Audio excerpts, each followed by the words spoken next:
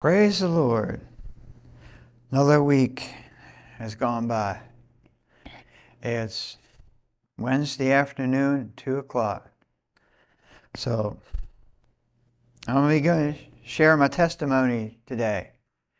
So let's start off with a word of prayer. Father in heaven, as we come before you, we give you thanks for another week. Give you thanks for another day you've given us. This fall weather, this autumn time of the year is so beautiful. We know that it's by your handiwork that this comes about. So Lord, we thank you.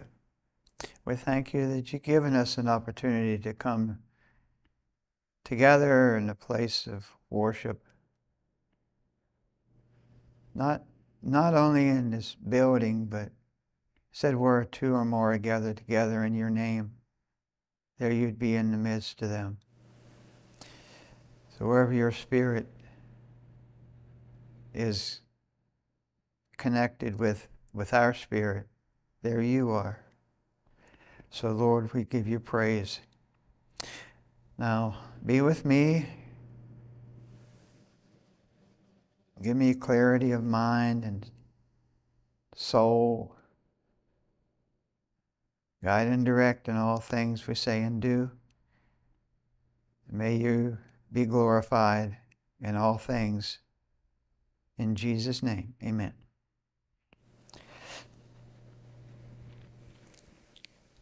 So this is my testimony.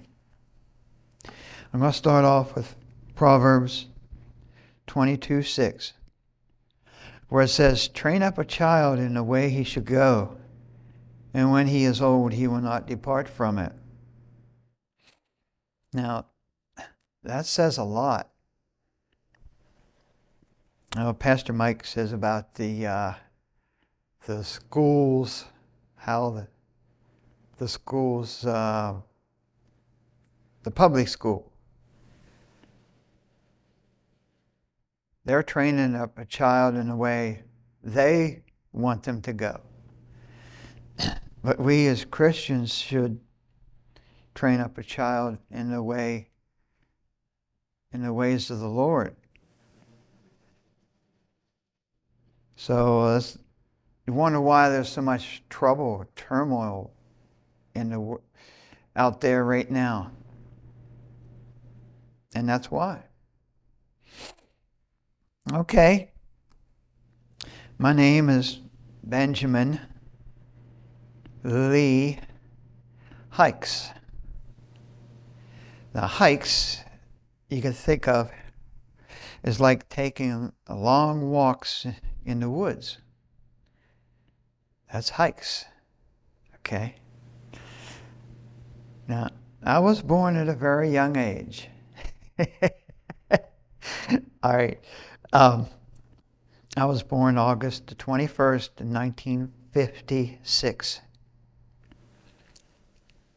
My mom would call me Benny Lee.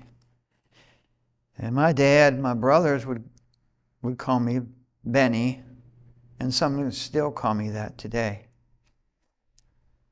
But I prefer to be called Ben.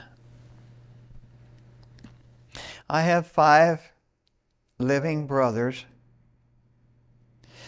When my mom and dad got married, Mom told Dad that she wanted a dozen children. And to my knowledge, she was pregnant about 10 times, I guess. A couple of them were miscarries. But 8 boys. There was no girls. The 8 boys, the oldest named David.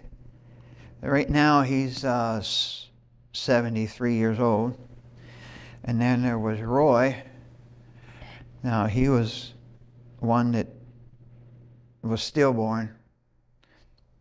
Not sure what his age would be right now. But Mark, He's 70. And then Daniel, he's 68. Me, Benjamin, I'm 67. I have a brother Asa, and he's 65. And my youngest brother living is Paul, and he's 64. Now Joseph, another stillborn, would be about 63 or 62 years if he was living today. So that's who my family. We grew up in a farm about 3 miles south of Greencastle, Pennsylvania. We went to a Brethren in Christ church called Hollowell over between Greencastle and Waynesboro. During my childhood days. And then we went to Antrim Brethren in Christ Church. Right now it's on Route 11 between Marion and Greencastle. But it had been just behind Greencastle, between Greencastle and Kaufman Station. A little brick church. So in my teenage years, that's where I attended with a family. So train up a child in the way he should go. We should take our children to church, not send them. My parents always went to church, and we look forward to going to church every Sunday. It wasn't a chore. It wasn't a burden. We didn't fight them. In fact, we look forward to it. We enjoyed the time we spent at church because we had friends, relatives, cousins that attended this church. And so, and then we went to a Roxbury Holiness camp every year. In the month of August, the first week in August. We really look forward to that every year too. I remember experiencing some of the moving of the Holy Spirit in that place. And I remember going to the altar many times throughout the years. I knew that I experienced salvation in my teens. It's something I can't deny. But then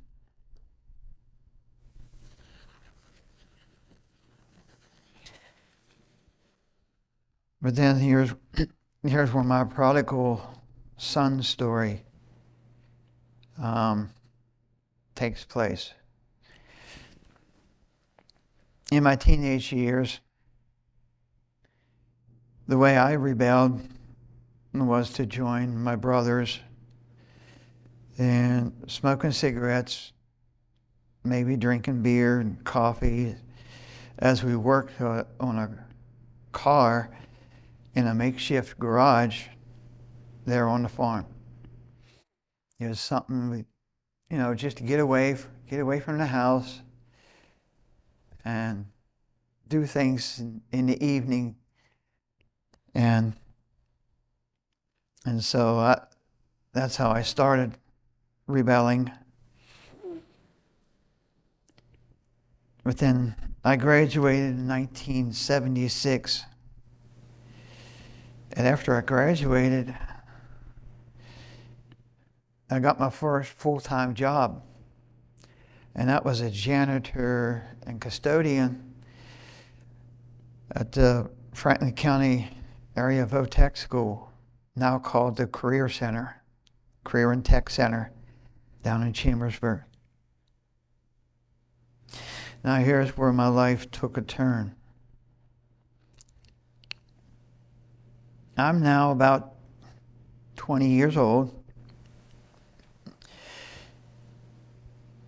I remember a gospel concert at the church, the Antrim Brethren in Christ Church. There was some special singers come in, presented some, the gospel and song. And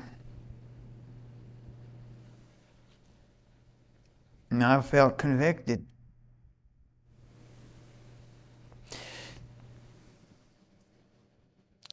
Convicted to make a decision. But a few days later, I was at work at the Votech School. And I told God to leave me alone. I wanted to do things.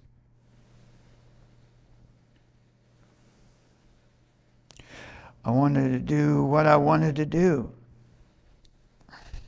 That's a dangerous place to be in. You can read in Romans, the first chapter,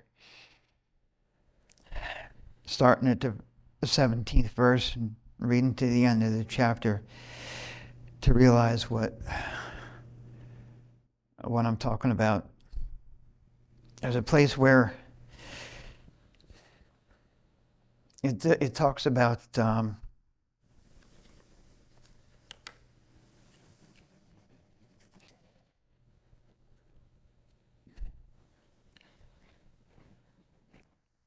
for therefore there is righteousness in God revealed from faith to faith, as it is written, thou shalt live by faith. For the wrath of God is revealed from heaven against all ungodliness and unrighteousness of man, who hold the truth in unrighteousness. Yeah, I knew the truth as a teenager. I knew what was right and wrong, but I chose to forsake it. Because that which may be known of God is manifested in them, for the invisible things of Him from creation of the world and are clearly seen, being understood by the things that are made, even His eternal power and Godhead, and that they are without excuse. But that when they knew God, see, I knew God as a teenager, they glorified Him not as God, neither were thankful, but became vain in their imaginations, and their foolish hearts were darkened. Professing themselves to be wise, they become fools. See, I told God I wanted to be left alone. I want to do what I want to do. I didn't want Him to tell me what to do, what was right and what was wrong. I wanted to be wise in my own.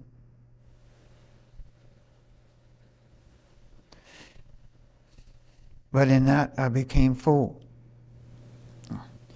changing the glory of the uncorruptible God into images made like corruptible man. And then, therefore, God gave them over to uncleanness through lust of their own hearts to devour, to dishonor their own bodies between themselves.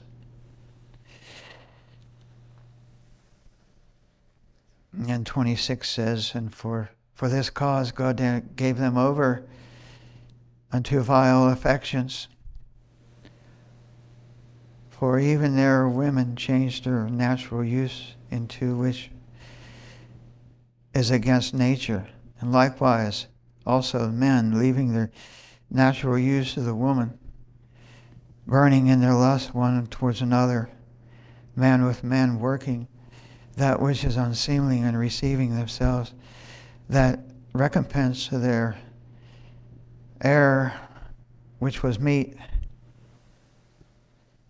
And even as they did not like to retain God in their knowledge, God gave them over to a reprobate mind, to do those things which are not convenient.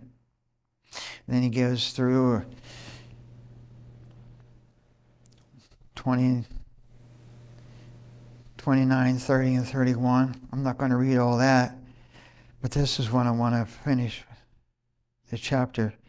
Verse 32 says, "And knowing the judgment of God,"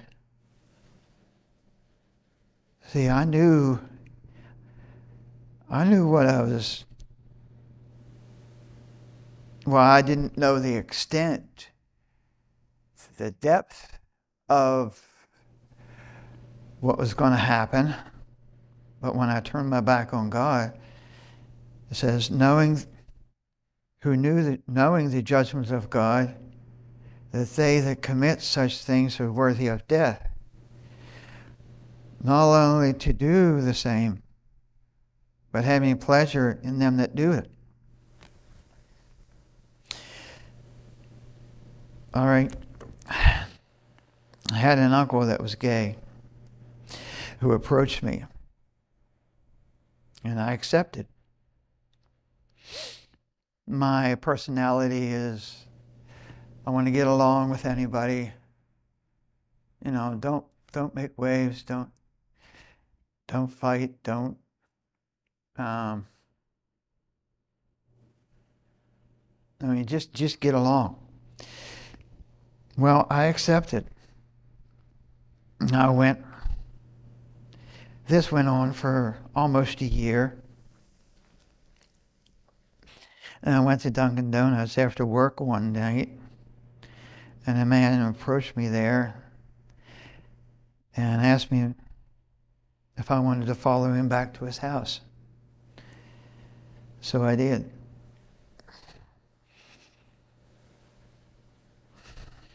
He tried to do something with me, but I refused. I didn't give in. He tried to get me drunk. I still refused. I wouldn't give in. I came home that night. I got scared. I cried out to God. But I didn't hear anything. I didn't feel anything. That made me more scared. Because I told him to leave me alone. I didn't want him to bother me anymore. And I thought maybe I'd committed that, what some people call the unpardonable sin. Like Hebrews 12, 16 and 17 talk about.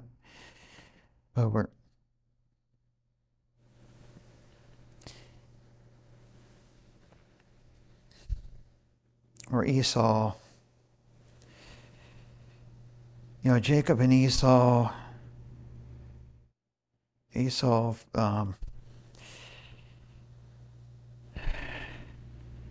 for a morsel of bread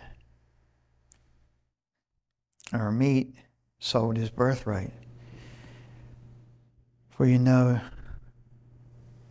how that afterwards, when he would have inherited the blessing, he was rejected. For he found no place for repentance, though he thought it carefully with tears. I thought maybe I was at that place. That God had turned his back on me.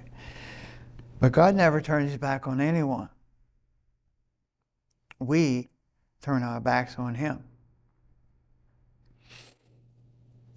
There's a song that says, he was there all the time.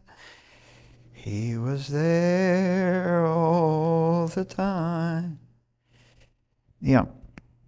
Okay. I must have begged and pleaded with God for days or for weeks.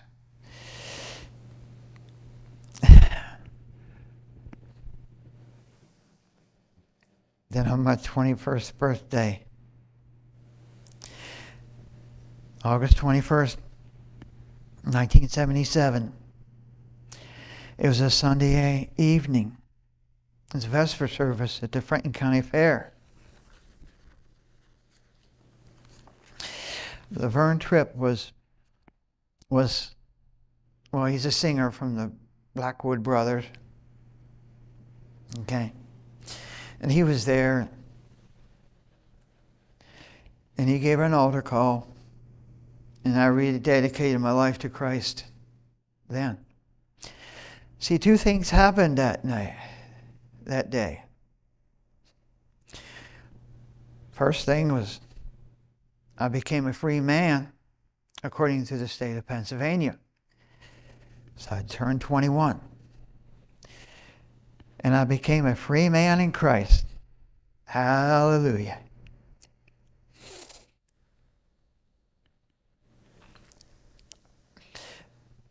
After that,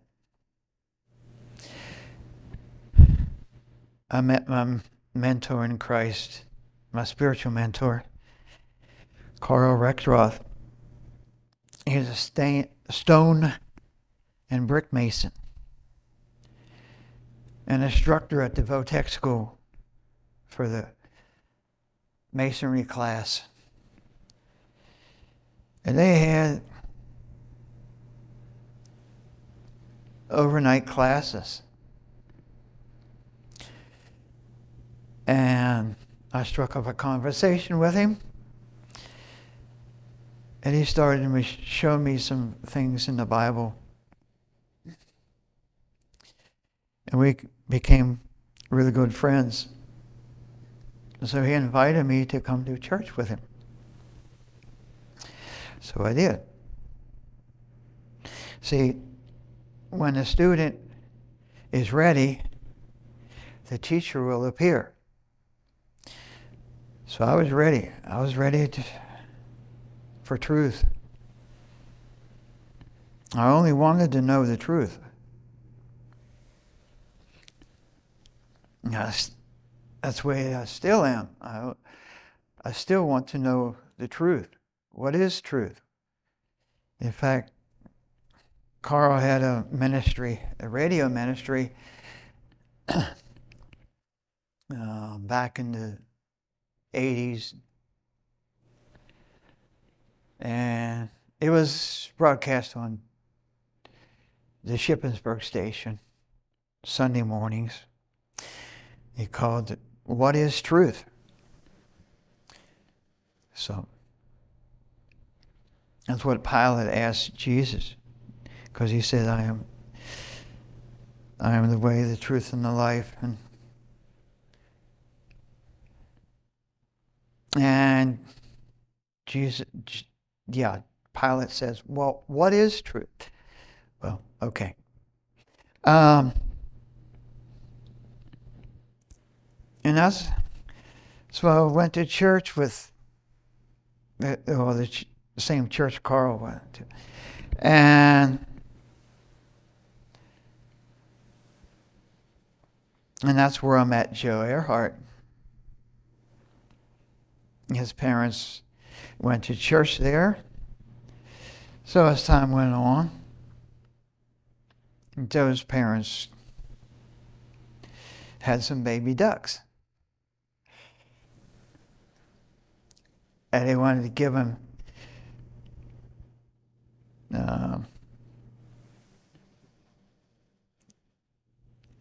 ducks to give to Joe's Uncle Jim. Okay? And so he asked if I would want to go along with him to take him over to his house. So I did. And Joe said he had a cousin named Sylvia that he wanted me to get to know. He wanted to introduce me to her. So I rode along with him. And while we were there at the house, Joe said that he had to leave and go pick up his girlfriend, which was in Shippensburg at the time, and asked if I'd stay there at the house with. So he left me there at the house with with his girl, was it Sylvia, and her family. So then, after Joe got back, we were about ready to leave. I asked her if I could come see her again. And she says, "Oh, I guess if you want to." So that's how I met my wife.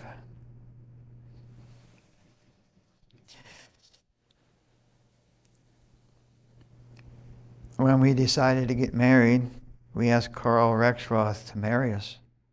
So he did. We got married June the 30th, 1984. 2 years later, Justin was born. September 4th, 1986. Just 2 weeks after my 30th birthday.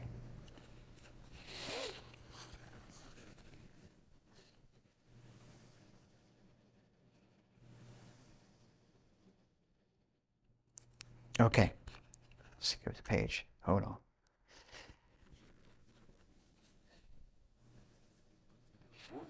So then, things happen in Carl's life. I'm not going to go into any kind of detail. That's some personal stuff. But Carl came to live with us, and he stayed with us till he passed away with cancer in 1999. Okay. So then after that, I took a job. Well, I transferred job because I was working with Walmart, and I transferred to Shamokin, Pennsylvania in October of 2001 and stayed there till April of 2002. I thought it was God's will. Maybe it was, maybe it wasn't. I don't know.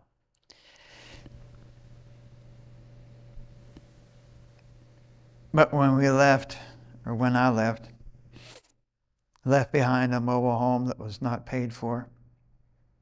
It was had plumbing issues. I commuted from home to Shamokin for 3 months. That meant I would work a few days at Shamokin. I'd have a few days off. I'd drive home and be with my family, and then turn around and go back to work. I did that for 3 months. And then in January, I moved my family up to Shamokin to be with me. Then things started to fall apart up there. They started nitpicking my job, how things were going, and saying that I didn't do things right or not fast enough or some reason. So instead of letting them fire me, I transferred back to Chambersburg. And that was in April when we returned. And then we stayed at Sylvia's mom's house for a couple of months. Then in November, we decided to move to Lurgan, a little town a couple miles from Roxbury. And we moved in around Thanksgiving of 2002 until December, around Christmas of 2016, a year after my wife's mother passed away. So we moved into that house where she grew up in, with her brother Chris. You know, those that attend here know Chris, Sylvia's brother. Joe Earhart would be Sylvia's cousin. He met Annabelle, which attends here. So Joe started attending here too. And he asked me several times to come to join him.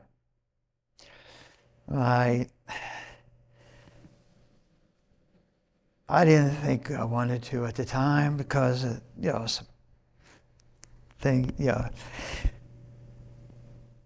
I thought that strange beliefs and strange things, I didn't understand the charismatic movement. I thought I knew what it was because of some of the teachings and stuff. But then I became interested when the Asbury revival broke out, and also when Pastor Greg Locke released his film "Come Out in Jesus' Name." I really got intrigued by that. And so I told Joe I wanted to come and ask him if he would stop and pick me up to bring me. I came by myself the first week. And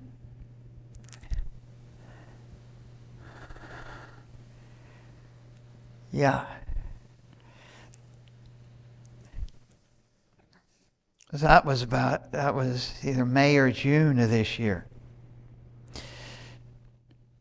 And then the second week, I think it was just me and Justin.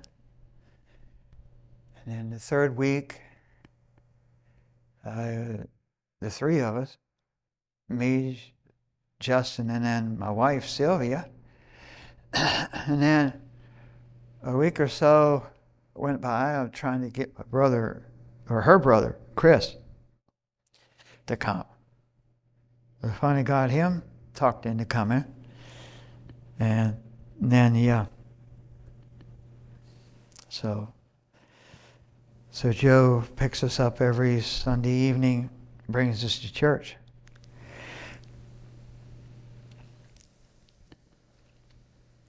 So we come every Sunday evening, sometimes Sunday mornings when there's a special event. Like this past Sunday morning was the Hallelujah Hoedown. And so we prepared some food, brought it. But we have the church usually in the Sunday mornings where we attended before, where Carl introduced me to a little church there between Pleasant Hall and Roxbury on 997.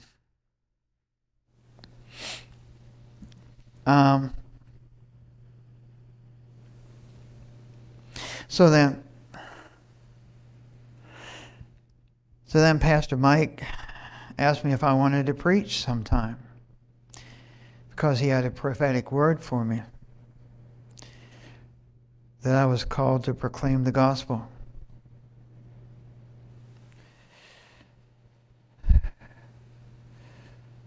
So the spot was open for Wednesday at 2 p.m. We're at now, right? And that's how and why I'm right here now. So that's my testimony. So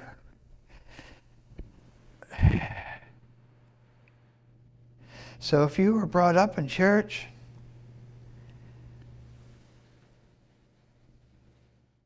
and had experience with the Lord as a child or a teenager, as I did, and experienced salvation for yourself. But if you had backslidden, or like I did, told God you'd leave you alone because you wanted to do, what was it Moses? Yeah, back in Hebrews 11th chapter, where Moses could have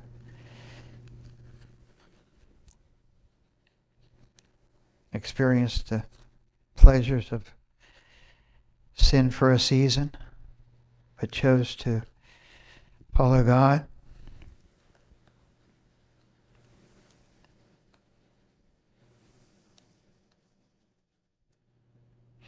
Yeah. Hebrews 11:24 and 25.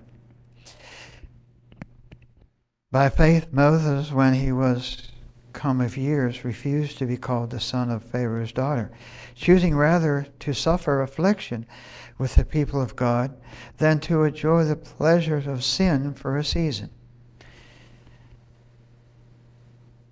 Esteemed the reproach of Christ greater riches than the treasures of Egypt, for he had respect unto the recompense of their reward.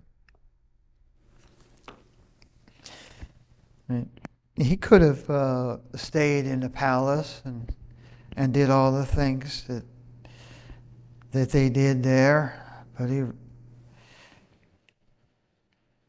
but I decided to follow the path to enjoy the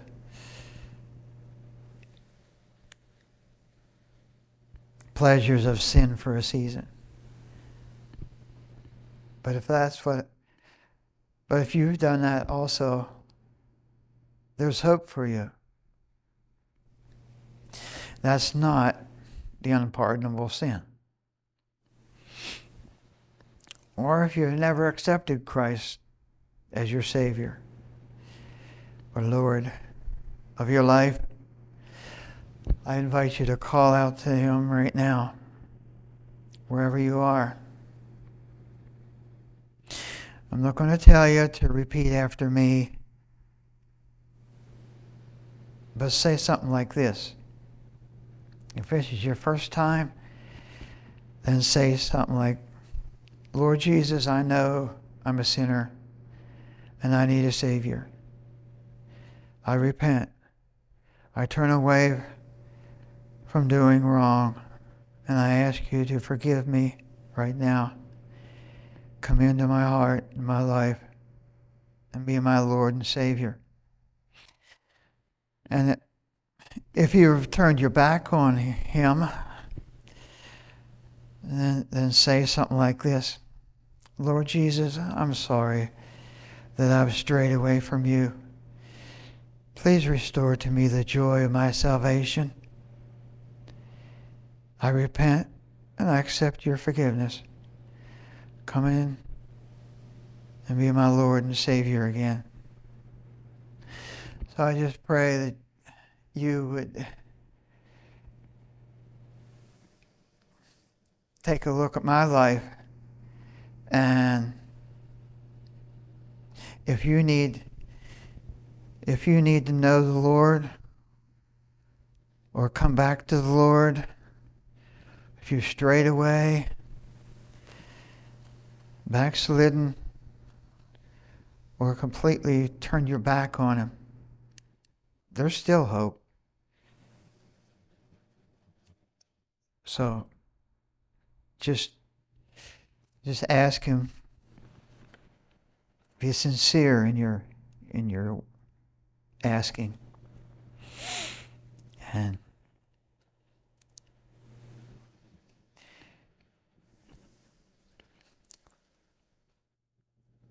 yeah. Okay. Let's close in a word of prayer. Dear Father in heaven, as we come before you to close of this service, I thank you that you've given me the courage, the boldness to open my heart to these people, to share my testimony. And I pray that someone, if just one person would decide to turn from their wicked ways and turn to you, that my job is done. That you have accomplished what